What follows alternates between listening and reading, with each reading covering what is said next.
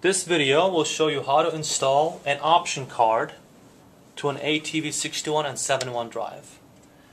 We currently have a device and option card as our testing purposes, and to install one you first will have to take the front cover off the 6171 drive off the drive.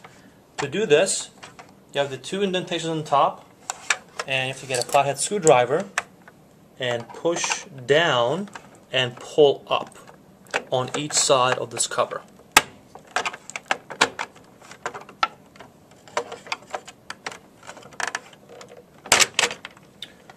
Once that's out, you pull the card out like this. And now with our option card, put the legs in first and just push down until you hear a click. Okay?